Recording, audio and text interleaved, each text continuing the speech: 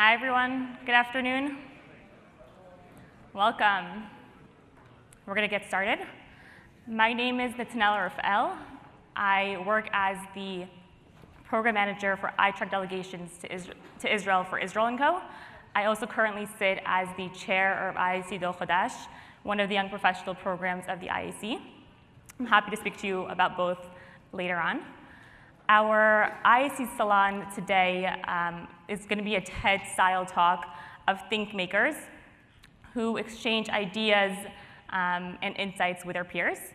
Our speakers today are Jonathan Levav, Dalton, Ilana Golan, and Chloé Valdary. The way it's going to work is that each one will come present. They have a couple videos, presentations, and then we will do Q&A at the end. So Jonathan is our first speaker. Jonathan serves on the faculty of Stanford Graduate School of Business. He's the professor of marketing and has published numerous articles on the psychology of decision-making and consumer behavior. Please welcome welcoming Jonathan.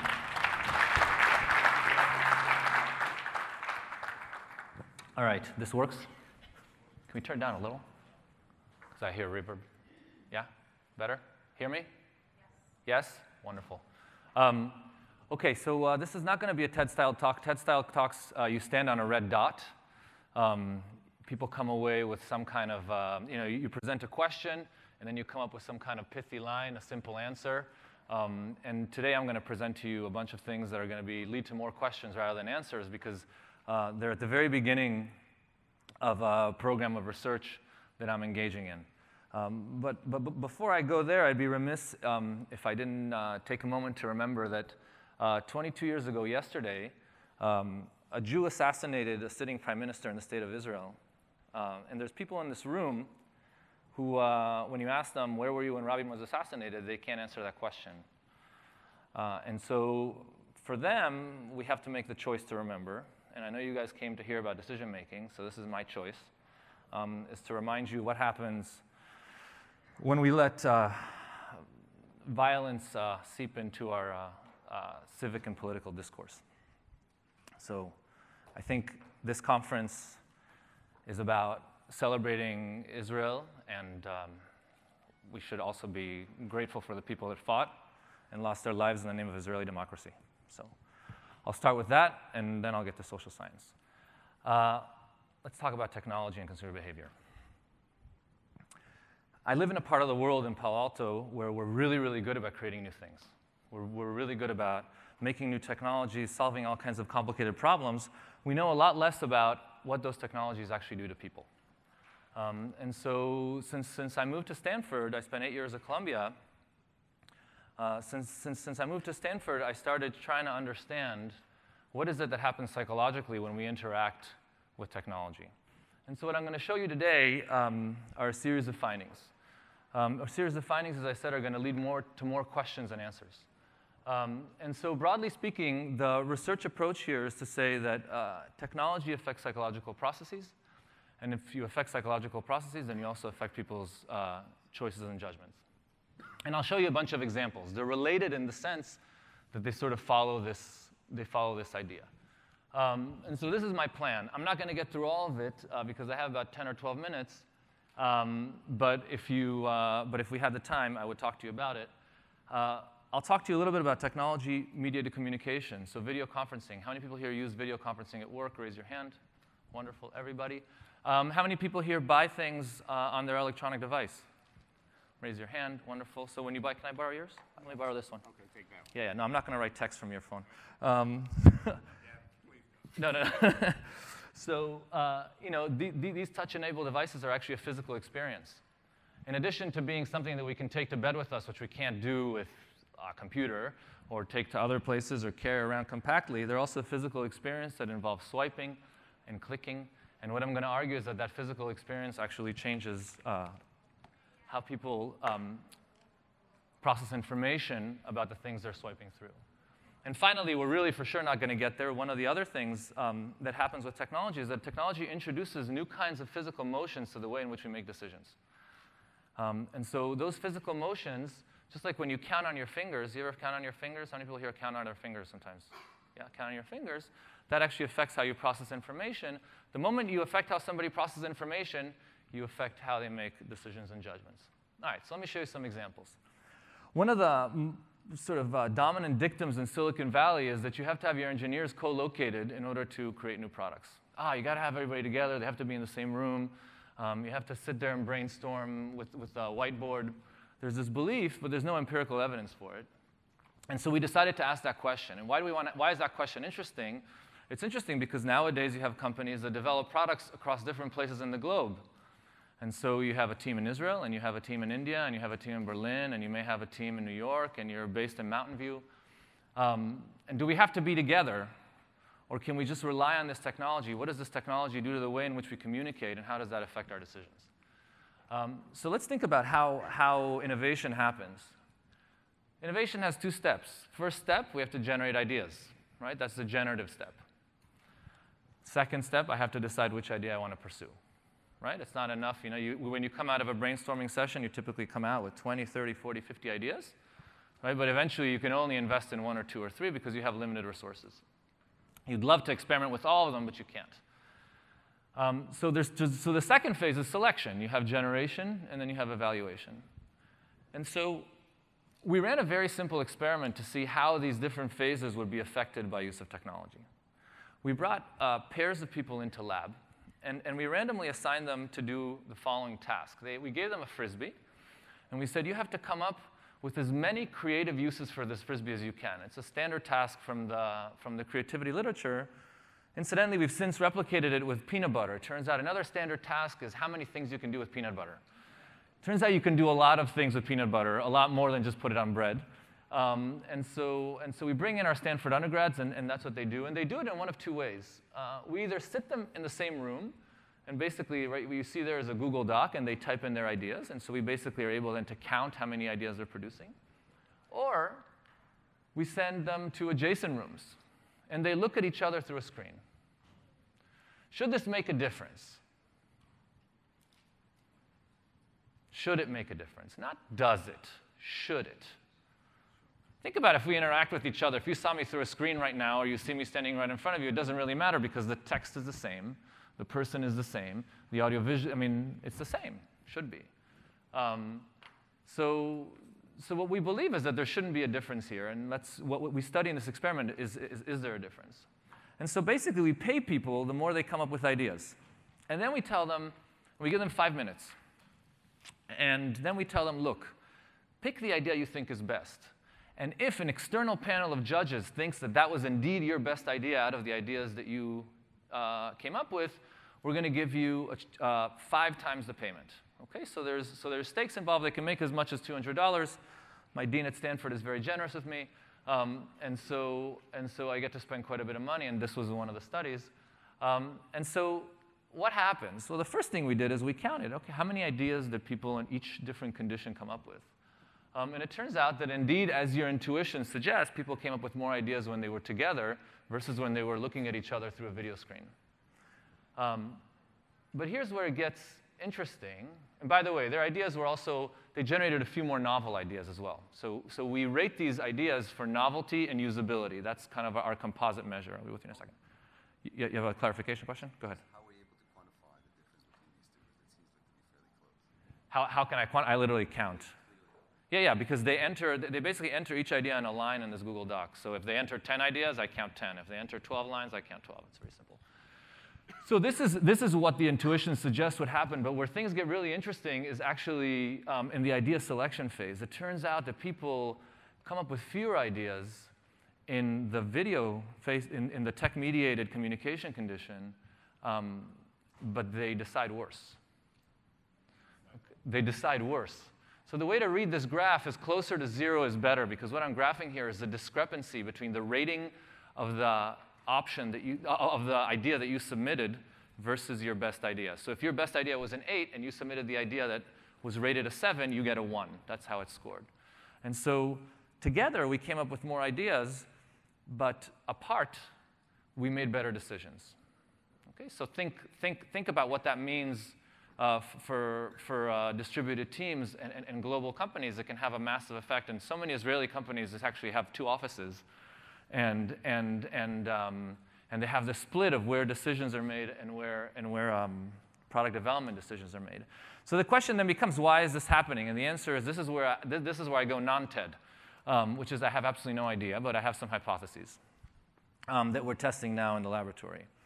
The first possibility is that it relates to this specific finding, which is that when we look at each other through a screen, even though I'm looking at Stuart through the screen and I still see Stuart, right? That's your name? Yeah, got it. I'm looking at Stuart through a screen. It's still him. There still is a sense of psychological distance, right? It's like, you know, the distance of the people that live in the upstairs apartment is much shorter a lot of times than the people that live down the hall, but it feels much more distant because psychologically it's further away. What happens when we feel psychologically further away? It's easier for us to criticize. How many people here have sent an email that they would have never said in person? They would never said what they said in an email to that person.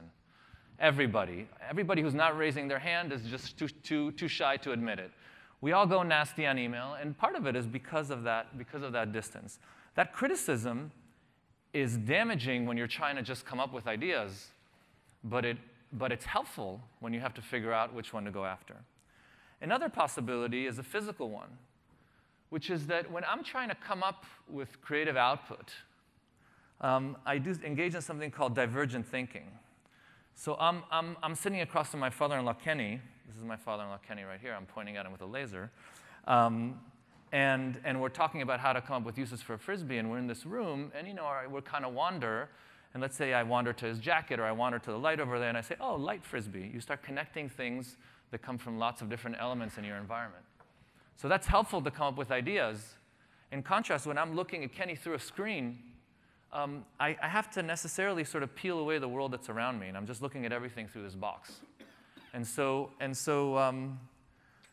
what that does is that what we're testing now is whether that inhibits your ability to think more fruitfully, to engage in more fruitful divergent thinking.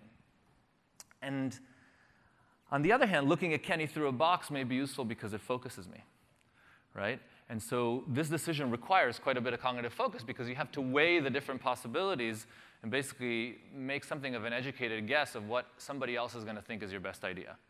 Okay, so that's what we think is happening, but we're not sure. We're exploring it now, and now we're going to actually, we have a company that's willing to let us run this experiment on their engineers. So we're actually going to do it for real money in India next month. So I'll have some in a report next year if I'm allowed back. So that's communication. I'm good on time? I'm close on time. OK, let me show you something else quickly, and then I'll close. Can I? So we have these devices, and we see these devices as facilitating our lives. In what way? Well, I can make commercial transactions quickly. I can sit in this lecture and buy stuff on Amazon if I want. I can walk down the street, and I can buy an air ticket. Okay, so we see this as a form of distribution of information, of disseminating commerce. But what I want to argue is that this is not just a facilitative device. It's also a type of physical interaction.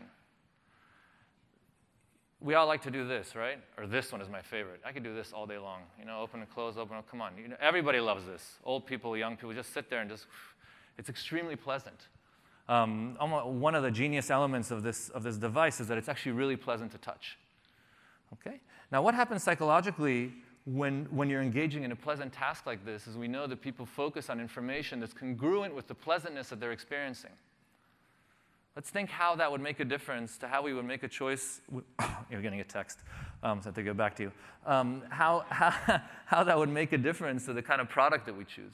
Products have different kinds of attributes. Some attributes are about the functionality of the product. Think about your car, right? Your car has an engine. It makes it go. That gives you utility. It gives you sort of psychological value because the car moves, right? Because you need to get places. But products also have hedonic components, right? So your car might be really attractive because it's red, right? Those are things, for instance, that relate to aesthetics. Those are things that make us feel good. And so what we do in this set of experiments is we have people configure products. What does that mean? Is that they put together the product. They customize a product, and these products have both hedonic dimensions, the ones that relate to pleasure, and utilitarian dimensions, the ones that relate to functionality. So this is one of the many studies that we've run. We had students in a university in Switzerland configure a bicycle.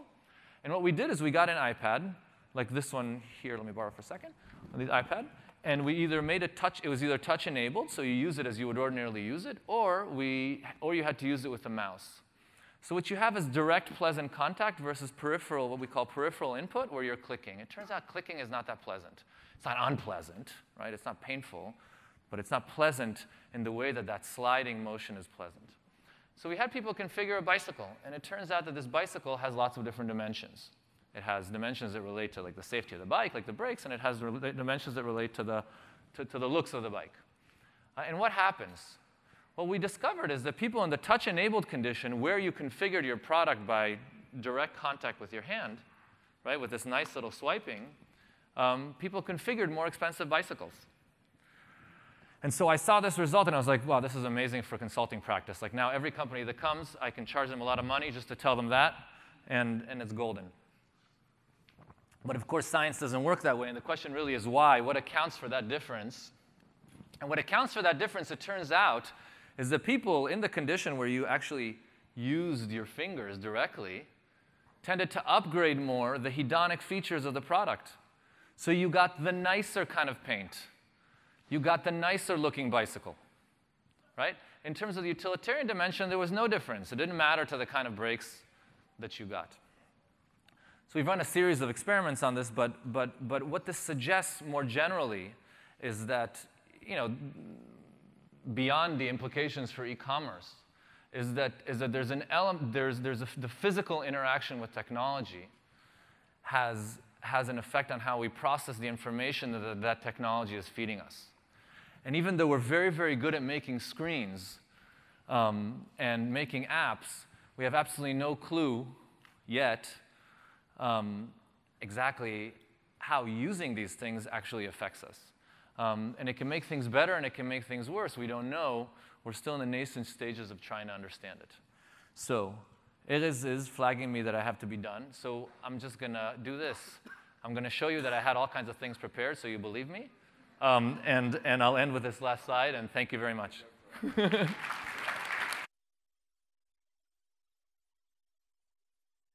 Anybody has, before I have a flight to take, which is why I won't be on the panel. Yeah. So going back to the first thing you were talking about generation versus selection. Yeah. Correct me if I'm wrong, but in that study, they were selecting their own ideas Mm-hmm. they had generated. So I'm curious if you found any correlation to how that works when you are selecting ideas that other people came up with. And the reason I'm asking is, It's a great question. when you launch a product, Yeah. you go and you give your potential customers a range of ideas to pick from. Yeah. And then you're asking them to help you select. So I'm just curious if there's any correlation there. We're pre-diapers in this research stream. We're not even in diapers. We're pre-diapers. We're going there. These are extremely complicated studies to run, so kind of have to do them one at a time. But I don't know. It's a really, really interesting question. What happens when a different team makes a decision about the products that the first team came up with? We don't know. It's a good question. Anything else? Or am I good? OK, I got to fly back to California. Thanks for your time.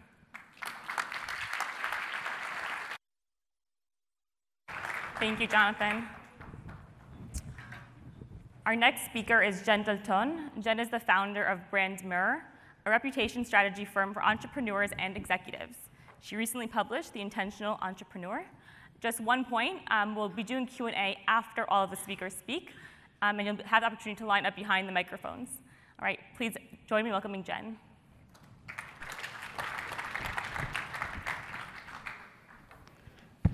Perfect. Good afternoon. I have an important question I want you to think about. Is professionalism dead? I don't know. That's what I want to explore with you. Why do I ask this, you might wonder? There was a clear divide in the past, especially now when I was growing up. No technology, nothing like that. You knew when you were at work or at home. You knew personal versus professional. But now with internet, with Facebook, with LinkedIn, is there a separation? Or does it look more like this? You could say beautiful, you could say hot mess, I don't know. You could say that it really is whatever you decide it to be for yourself. But the challenge is, what is it for you? Am I telling you that you can't be yourself? That you have to fit a certain stereotype based on who's friends with you on Facebook or connected with you on LinkedIn? So when we think about professionalism, what does it look like? Well, I'm going to go through the social media channels just briefly to make sure we're all starting from the same place. When I think about Facebook, I think about the water cooler. It's where you share little gossipy tidbits, not in a bad way gossipy, it's just little bits of information. And a lot of people ask me, is that personal, professional? What if I'm connected with my boss on Facebook? What should I do? That's up to you, but I would err on the side of I'm very risk averse in that standpoint. So I won't have things on Facebook that are too personal. Then you look at channels like Instagram. Anybody have an Instagram account? Fun, beautiful pictures. You can take people with you on your journey every day. It's very dynamic. It's beautiful. How many people are brave enough to tweet? Okay, that's good. It's like little bursts of news, right? Little bursts of news. It's a lot to manage. So they each serve their purpose, but for LinkedIn, what I think people have forgotten a little bit is that it's business. It's the boardroom. It's not a place for politics, religion, personal, angry messages. It is your chance to be a professional digitally, and by the way, in front of more than 500 million people. So when we think about the story you want to present, would you want to work with this person? Do you know who this person is? Right, they don't even have a picture. I don't even know who you are. I can't see the whites of your eyes. How can I trust you? So how many of you don't have a picture on LinkedIn? People aren't even going to connect with you. There's not a story there. It's like a fake person. Conversely, this is a note I got last week from someone that I just met, and she reached out to connect with me. And she said, "Hi, great meeting you last week. I loved the workshop. I'm already trying this out, et cetera, et cetera." Who would I rather work with? No person or the nice, friendly person that talks to me? Anybody? Person A? Person B? Yes, person B. So even though it is technology, you can still have a personality. You still want to build credibility and reach out and communicate. So for how many people that try to connect with me without ever saying how they met me or why they want to talk with me, that's a problem. Tell me why you want to connect. Give me some information, because that will increase your odds when you're reaching out to a company or reaching out to a recruiter to actually connect. It's not a numbers game. It's still people. We're just on different sides of the computer. So here's my question. What's the story you're presenting? Over time, does it change? Do you have an arc? LinkedIn is not a resume. It is your story. You get to have a narrative and pictures and words. It's your personal, professional website. So how are you managing your brand, your reputation? How are you showcasing your why? If I come to your profile, am I going to leave right away? Or do you give me information so that I know what to do with you? Yes, I want to hire you for this. Yes, you'd be great at collaboration. Or are people getting stuck? Do you know the attention span of a person? Anybody want to guess? Yeah, nowadays. Anybody? Less than 10 seconds. That was 2012. That was a long time ago. Attention span now, what do you think? Oh, 3 seconds. Gosh, so cynical. Oh, we're around 6 seconds. So when someone comes to your profile, or even meets you in person, they're deciding like that whether they want to get to know you, if they want to move forward. So the question I'm going to have for you is, what's your evidence? Anyone here telepathic? No? Dang it. Telepathy is not a good strategy. When you're trying to help people understand what to do with you, it's not a good strategy. So how do you communicate, like Simon Sinek would say, your why? What's your purpose? Your what? How do you make a difference? People put stuff on LinkedIn, and a lot of times it's all of your activities, but that doesn't tell me anything about you. I don't know how you be on my team. I don't know what you care about. I don't know if you're empathetic. How? How do you work with companies, with teams to make a difference? Personal branding is not personal bragging. I'm not telling you to go out there and tell the world you're the best thing since sliced bread. I'm asking you to be confident in your results and own them. It's very important to help people know you. Why? Why do I need to know you? So I can like you or not. Why do I need to like you? What has to happen next? I have to like you in order to what? If I'm going to do business with you, what needs to be there? Trust. Oh, A+. Know, like, and trust. This is what you leverage LinkedIn for, or Facebook, or any channel. How do you increase people's knowledge of you? How do you get them to like you? And how do you get them to trust you? So even just having a profile photo, even having pictures or words that convey a story, that first impression, let's face it, we all have ADD. Our attention span went from here to like here. So how do you hook people in with a great first impression with words that tell them what you do? Anybody here, are you your job title? No, right? You're not a job title. You're not a VP. I mean, you're literally a VP, but you're a person. So why would I want to communicate with you as a person? How do you have that show through?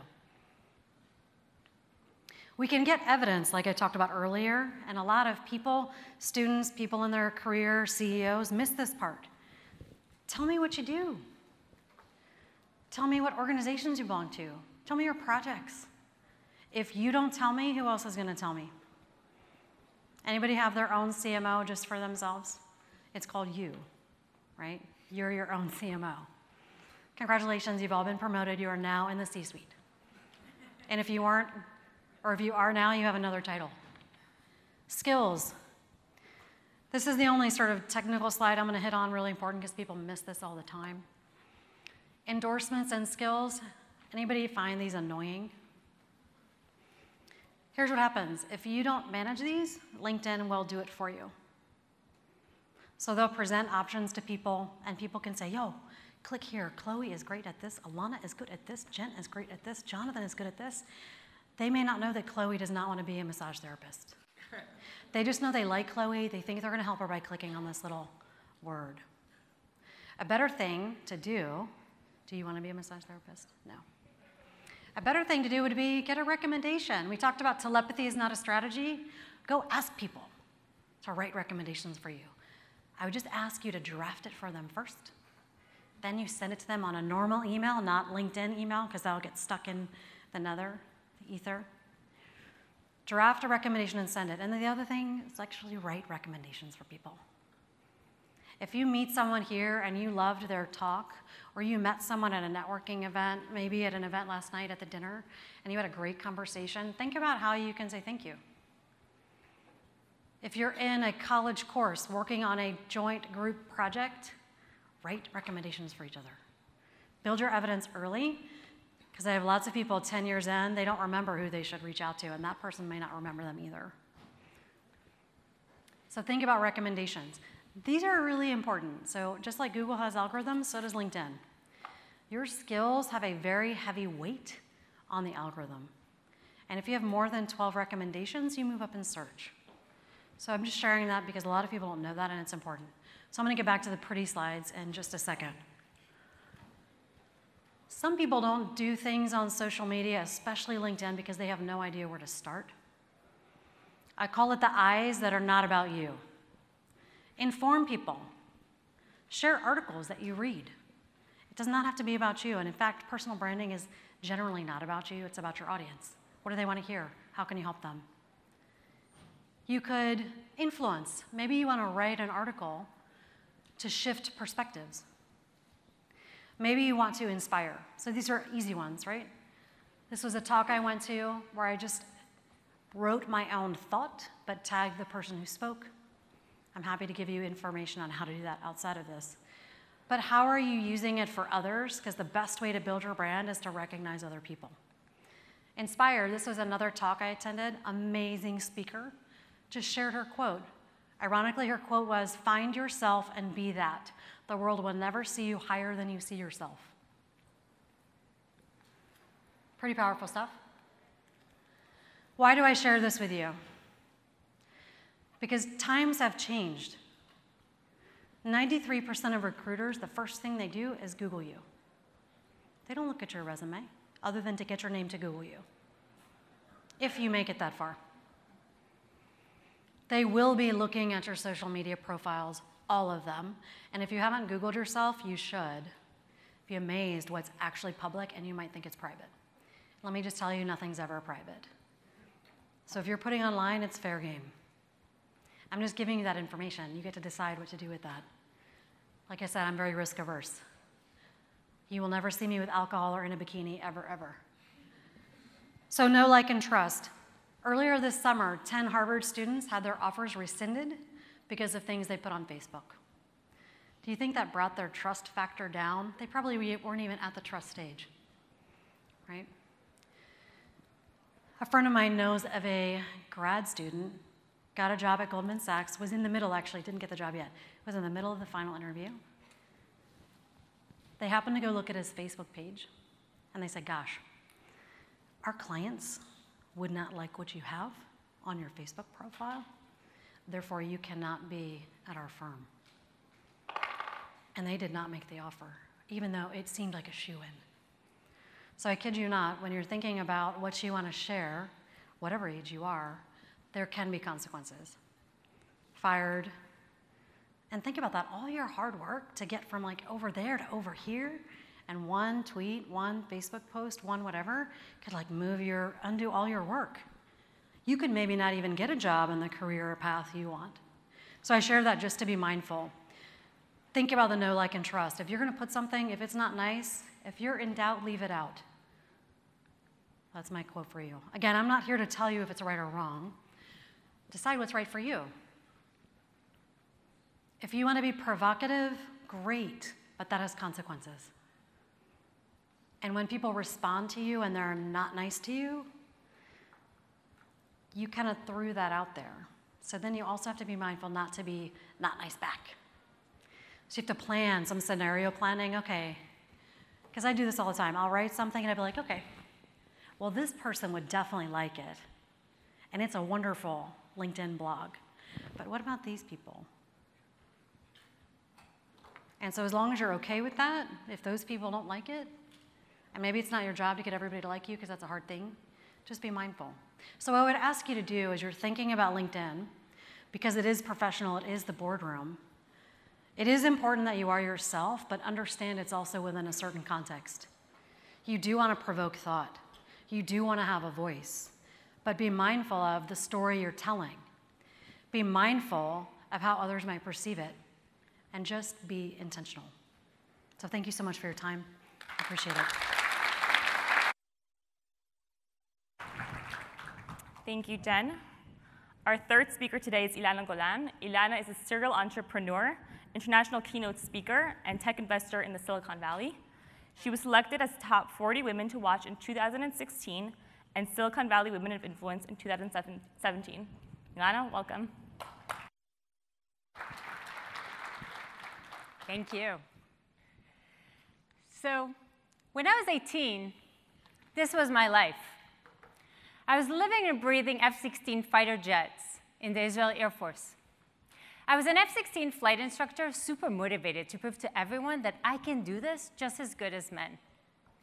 But back in the days, women were not allowed to become commanders, essentially telling me that I can't be as good as them. That was hard for me to accept.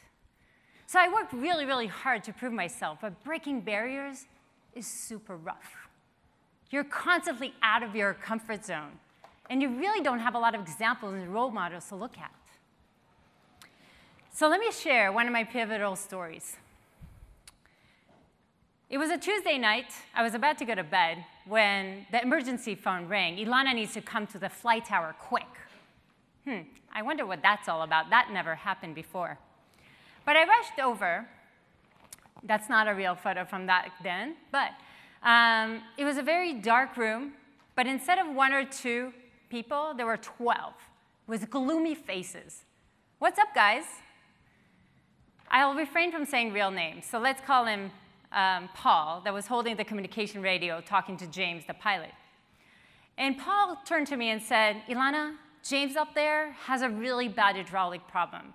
We don't know if he can land. Still not quite sure what I got myself into and quite excited and honored that they called for me. I took the communication radio and said, hey, James, let's see what you've got there. But James said one thing, and one that I will never forget. James said, Ilana, I absolutely must see my family again, and you need to bring me down alive. Whoa. I didn't expect that. And it just started to sink in that every decision that I'm about to make may be a life and death decision. I'm not ready for this. I'm not even 20. How can I take this kind of responsibility? What if I make a mistake? I was scared. I was really, really scared. But I was the one training them, and part of the training were emergencies, so I guess I have to own this? So I did, and I told James, hey, James, let's run some experiments. Now, pilots have a very clear checklist of what to do in cases of emergency. And if you think about it, these checklists are actually a list of experiments. You reset one system, you check what happens. You reset another system, you see what happens, right? Now, usually, or sometimes this solves the problem. And I'm sure James have tried it many times before they called for me. But when it doesn't, it actually gives you data. Now, just like in real life and in business, you're never going to feel like you have all the information you want to make the ultimate decision. But you'll collect all the information you can to make the best decision possible based on current conditions. And if you need, you'll change it. So it was decision time. James can either go eject in the sea, throwing a $20 million of a plane to the sea and risking his life, or he can try to land. He won't have brakes. He's not a good way to stop the plane. And if he catches fire, he's doomed. Darn it. It was decision time. I was sweating. I was scared as hell. But it was like, OK, James, let's get you down here. Give me a few minutes to get the ground crew ready. And it was a phenomenal teamwork. James landed safely. Now, what I learned that day were countless of lessons that I'm taking with me for the rest of my life. So let's talk about a mission, first of all. See, for me, a mission was a bunch of fancy words. I never really thought much about it. But see, a mission is so much. Suddenly, I realized I'm not just training F-16 pilots. I'm training them to defend my country and come home safe. And if my training is not doing that, then I need to change it. Now, suddenly, when you understand your mission, everything becomes clear. You wake up in the morning and you understand the goal for the day, the goal for the week, the goal for the month. Everything becomes clear. But you also need to own it. You need to take responsibility, and you need to say, OK, I'm going to do this, and I'm going to make this happen. And I'm going to make it happen together with a phenomenal team. And team is key. And team is not just your colleagues or direct reports. Your team is an entire ecosystem. See, James landed safely due to a phenomenal collaboration between maintenance, ground emergency control, firefighters, and more. These are the ecosystem. So who's your ecosystem? Who are the teams that will own it and will create the mission with you? Now, what was interesting for me is that from that point on, I started leading by experiments. Basically, leaning forward and experimenting. And the very first experiment that we started doing is, how can we do better training? How can it be more personalized? How can it be closer to the real thing? And we completely changed the training and education for the pilots in Israel. And I became the first woman to ever become a commander in charge of training of all F-16 pilots in Israel. Thank you. In the simulator. Thank you. But, thank you. And experimentation didn't stop there. So the basic of experimentation, just to make sure we're all aligned, and many will say it's basically build, measure, learn. So you have a problem or you have some assumption. You make some kind of a test, or you build something just to see if it makes sense, and you understand if you solve the problem, and then you iterate, and you take your findings, and you create another lesson, right? I would argue that you actually don't need to build much. You can just do something. You test.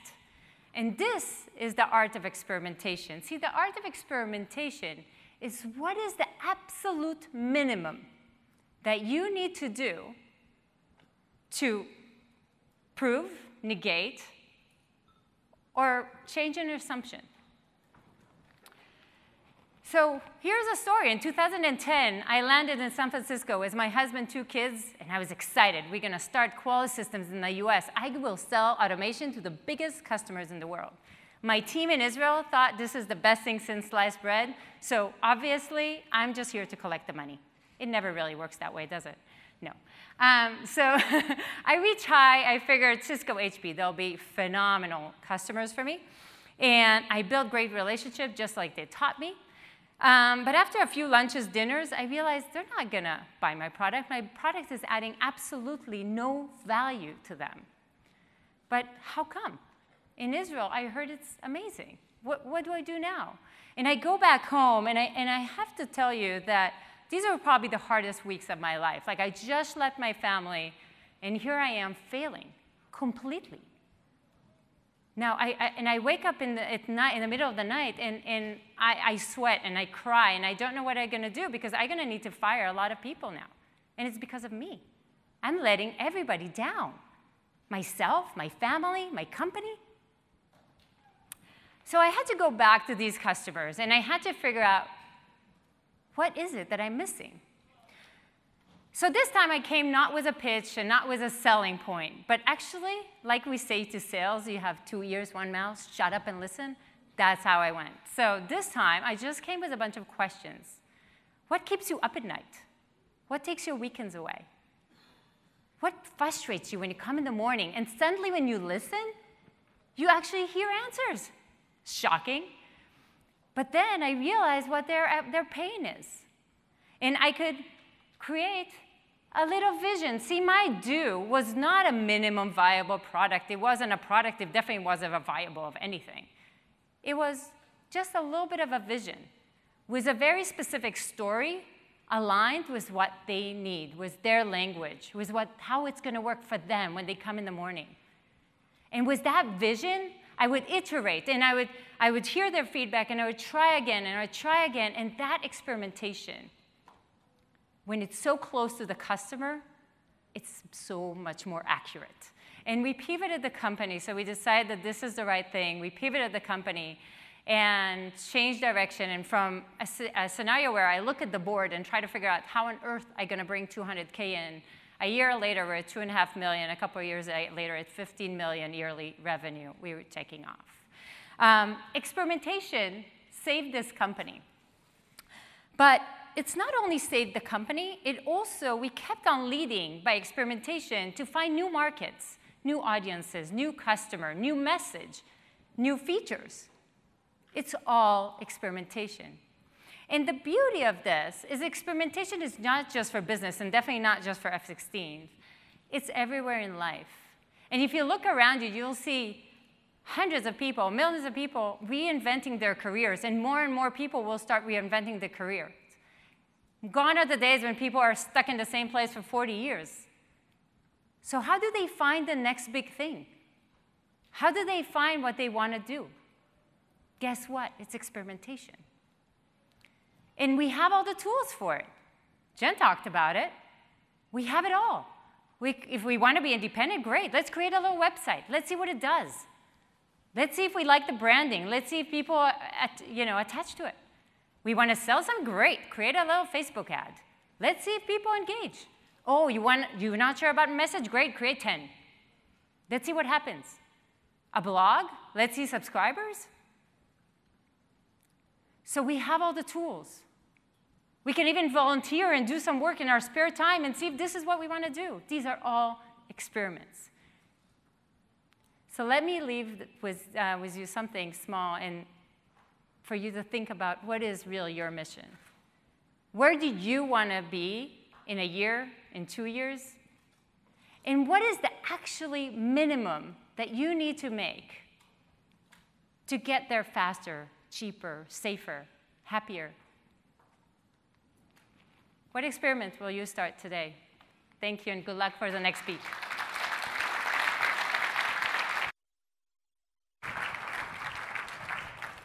Thank you, Ilana.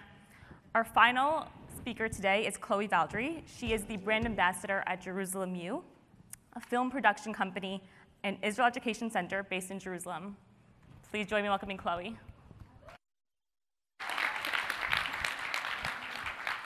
Hello, everyone. How's everyone doing today? Awesome. How's everyone doing today? You guys excited? So I'm Chloé Valdary. It's a pleasure to be with you all today. And my job is basically to get my generation to fall in love with Israelis. That is literally my job. I have been in the space of Israel engagement for 6 years and counting. And I have experimented with and refined my philosophy on how to do this. And now I work for a film production company called Jerusalem U, based in Jerusalem, that produces documentaries and digital shorts that is really all about branding Israel and making Israel cool for young people. So I'm going to show you first a video that we recently produced, a little background. I was in South Africa in March for a 2-week speaking tour. It was my first time in South Africa, and I was touring the Jewish community and also the native communities, and I really wanted to capture my first time being there and the synergy between the people of Israel and the people of South Africa, and this is what we came up with.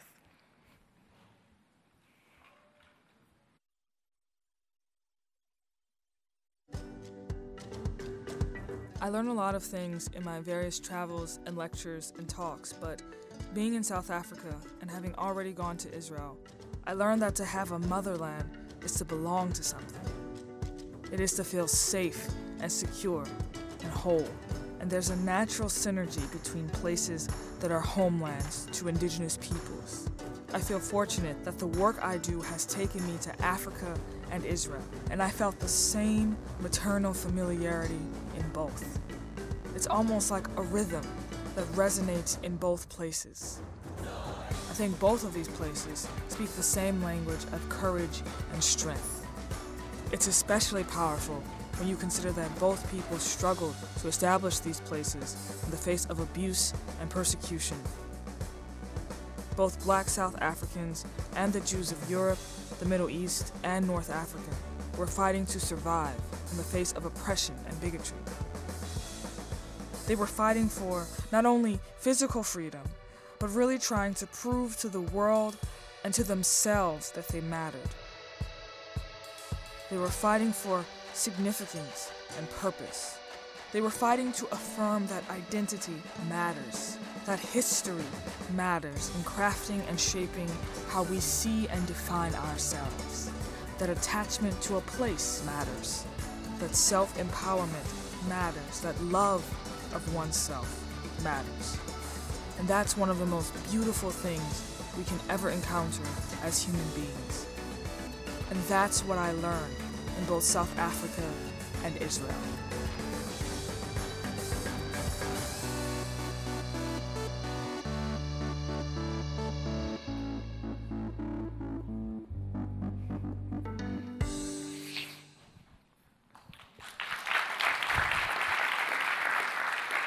So that was a super fun digital short that we got to create.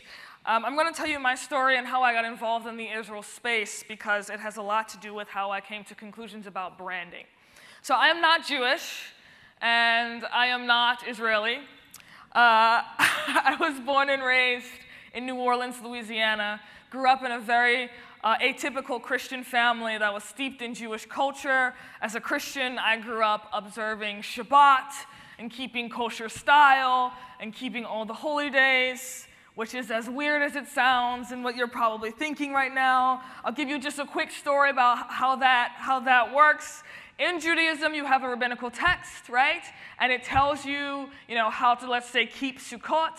So for Sukkot, you build a sukkah outside your house, and you pray in it and study Kohelet or whatever.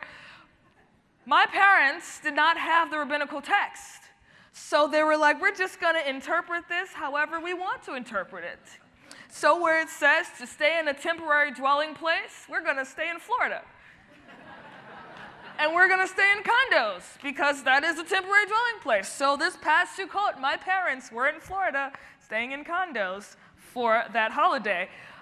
So as you can imagine, I fell in love with Jewish customs. I fell in love with Jewish culture, read Jewish literature all throughout high school, began to read all of Elie Wiesel freshman year in college, majored in film. I have a film background freshman year, but then switched majors to international studies because anti-Semitism was rising globally. There was a lot of talk about anti-Semitism, especially in places like France, and I wanted my generation to be the generation that stemmed the tide, the rising tide of anti-Semitism.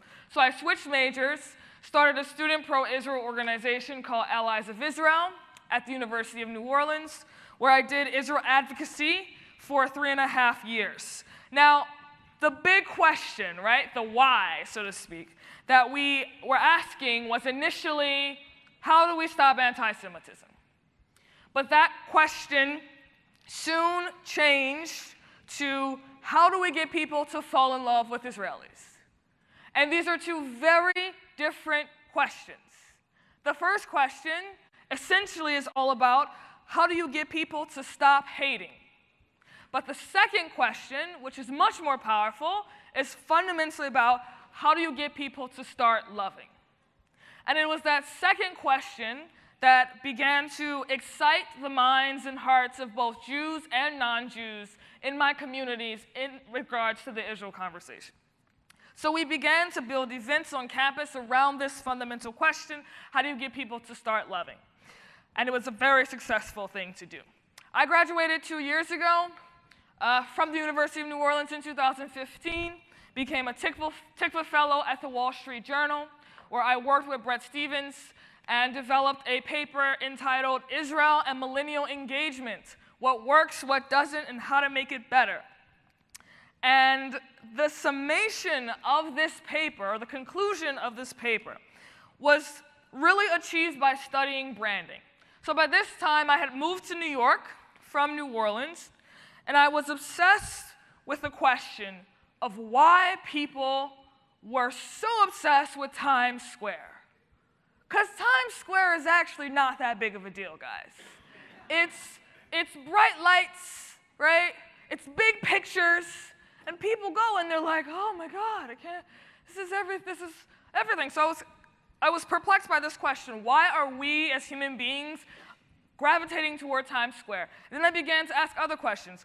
Why do we as human beings, including yours truly, obsess over Beyonce? Like, what is it about Beyonce that compels our attention?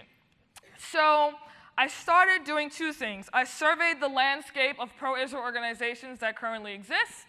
And the second thing I did was I started to study branding. I studied Guy Nawasaki's book, Enchantment. Guy Nawasaki being the former marketing director of Apple. I studied power branding by Steve McKee. I studied Coca-Cola and Starbucks and Nike. And the conclusion that I came to is what I like to call the theory of enchantment. Now, in order to explain to you what the theory of enchantment is, I'm going to tell you what it is not first, okay? This is the opposite of the theory of enchantment, and it is called the cherry-tomato complex. That is knowing laughter for all of you who are laughing. So the way pro-Israel advocacy is done today goes something like this. Hello, random student on campus, going about your merrily day. I just want to tell you about this random country that you know nothing about. And I think you should just love this country. It's called Israel. And do you know why you should love this country? You should love this country because Israelis invented the cherry tomato. And do you know what she's going to do? She's going to say, bye. I have to go to class. So that's the cherry tomato complex.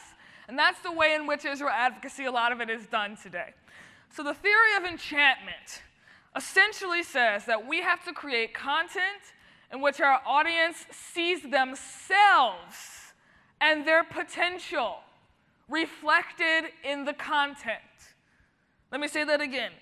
The theory of enchantment is the process by which we create content in which our audience can see themselves and their potential reflected in the content. This is what Nike does, just do it, right? This is what Coca-Cola does when it places happiness at the center of its brand. So that means if you're a student, I'm going to come to you, and to really sum it up, I'm going to be like, did you know that Israelis built something out of nothing, and therefore you can do it too? So now you're at the center of the brand. That is the difference. That is the difference.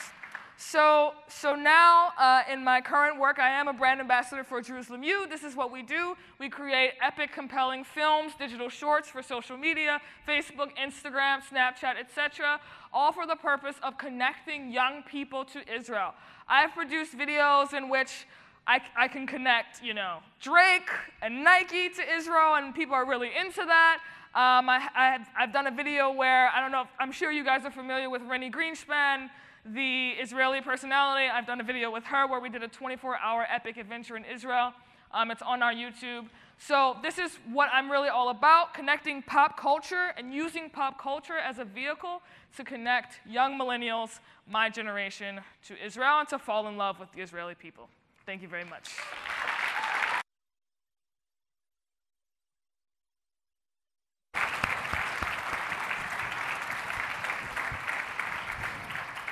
Okay, thank you, Chloe. I'm going to invite the three panelists to come join me on stage for a Q&A. Anybody who has a question, please line up behind the microphones. We're going to leave it for questions and not statements. I invite you to talk to the panelists regarding statements after the panel is over. Yes, thank you. I love it. Great job. Questions? If anybody wants. Do you mind coming up to the microphone over here?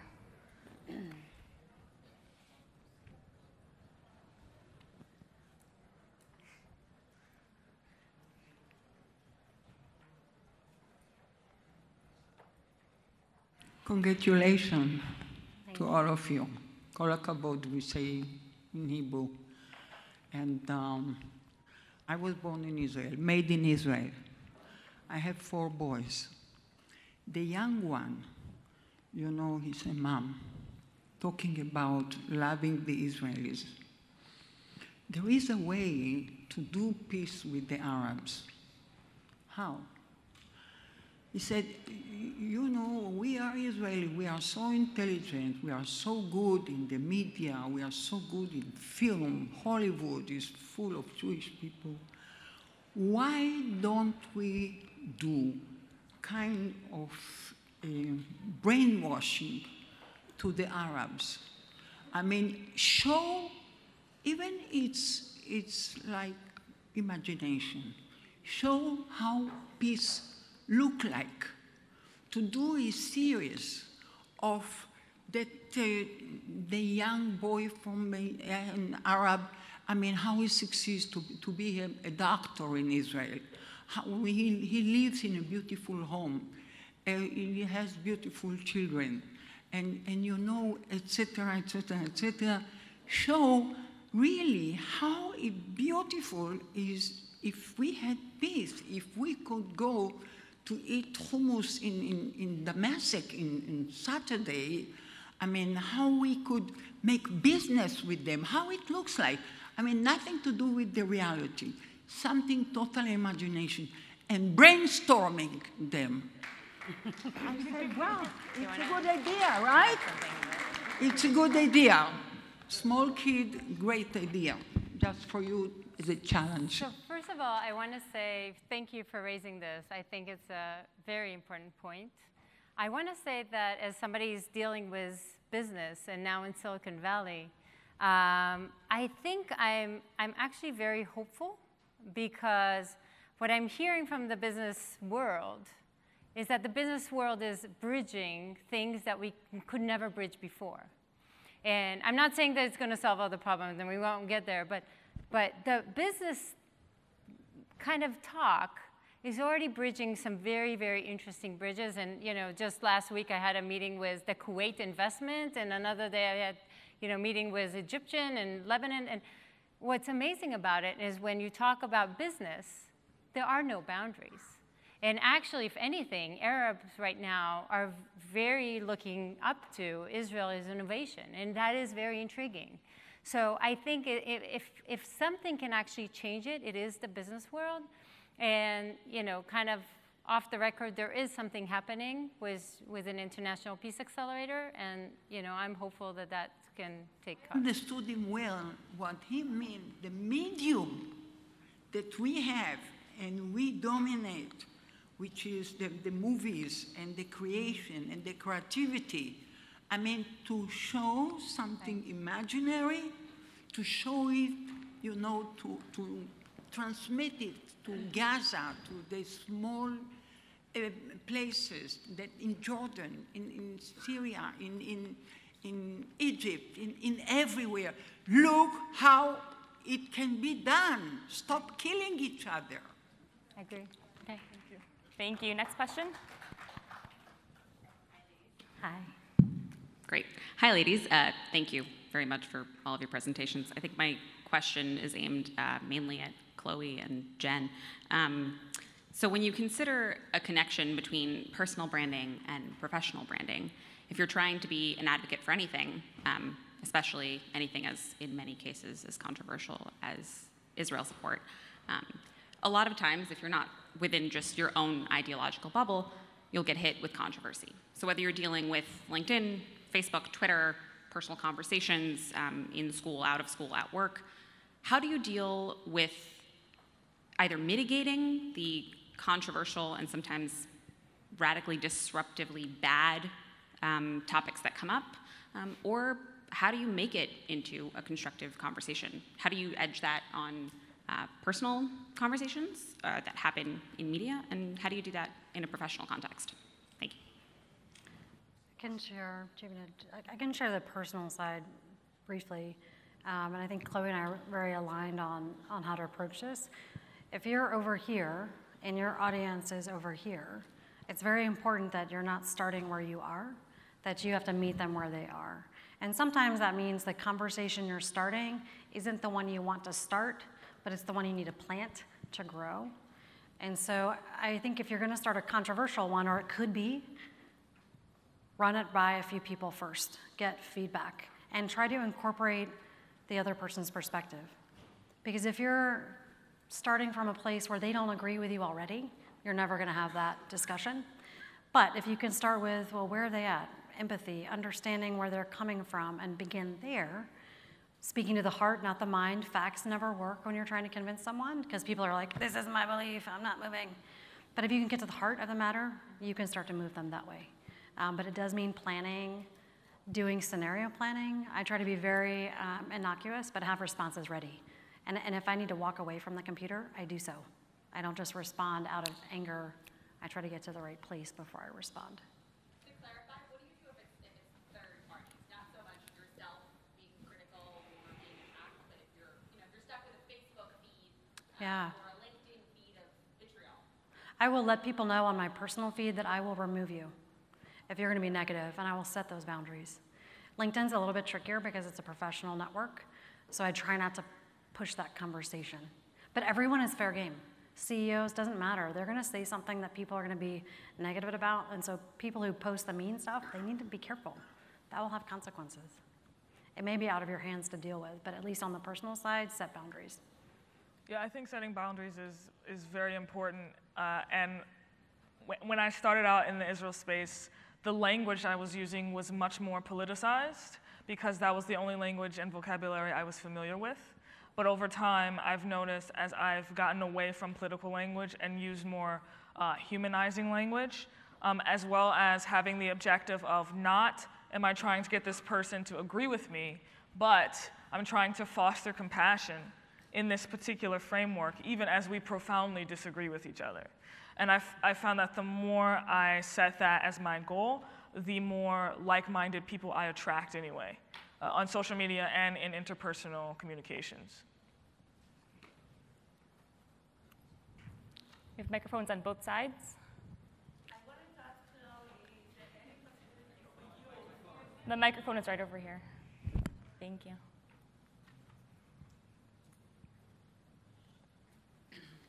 I was wondering if Chloé has any possibility for her to be involved with the colleges, with some of the students, with Hillel, and other colleges, because you would most likely be a wonderful advocate that they will listen to you. We've heard so much here at the conference and in the past few years, the negative feeling toward Israel. And, you know, would you consider that? Yeah, so I've toured on many college campuses across America, as well as in many Jewish day schools. And we're building a couple of new projects right now that we want to get out to the Hillels and to all of our partners that they can use to foster these compassionate conversations on campus. To be quite honest with you, we're also, I think, really trying to pioneer a new way of, we don't even like to call it Israel advocacy because it sets a sort of us versus them binary. We like to call it Israel education or Israel engagement. So we're working on a few projects that we're trying to get out to our partners. But to answer your question, I have been on the college campus. I'll just give you one quick example of the theory of enchantment working. We toured with our film Conan, Journey of an African Jew, last fall. And this film is about an Israeli-Ethiopian soldier in the IDF. And we toured with a band called Cafe Shochor Chazak on many different campuses. Yes, we did. And it was incredible. We had an average of 200, 250 students come out and celebrate on these campuses. And in many cases, the African student unions and the African American student unions actually reached out to the Jewish student unions to partner because they saw themselves and their potential reflected in the content that we were putting out. So we are on college campuses, and we will be expanding that program. We need more Chloes like you.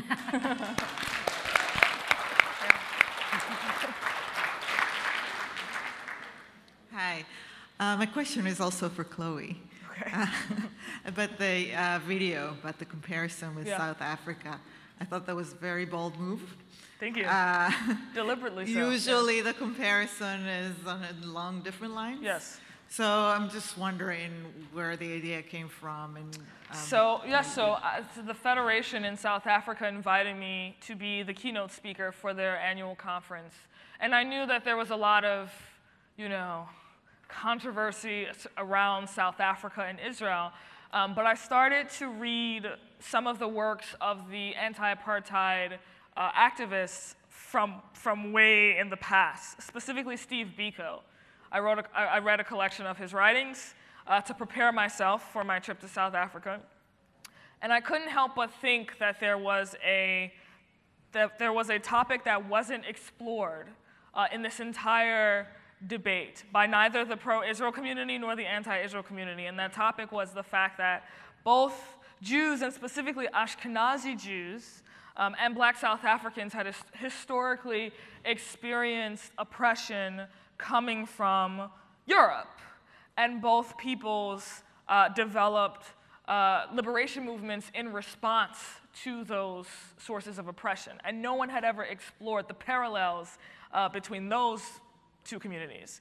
And so I wanted to really do something that captured that parallel, which transcended the binary conversation that is going on right now, and quite frankly, the pettiness rooted in the conversation. And listen, I've met with many Black South Africans who experienced apartheid and who are themselves pro-Israel advocates in South Africa. So my trip was very eye-opening, and I just wanted to shift the paradigm and to shift the context in which that conversation was being had. All right, No more questions for now. We're done for today. Thank you, ladies, so much. Everyone's around the rest of the day. If you have questions, feel free to approach them. Thank you. Thank you. Thank you. Thank you.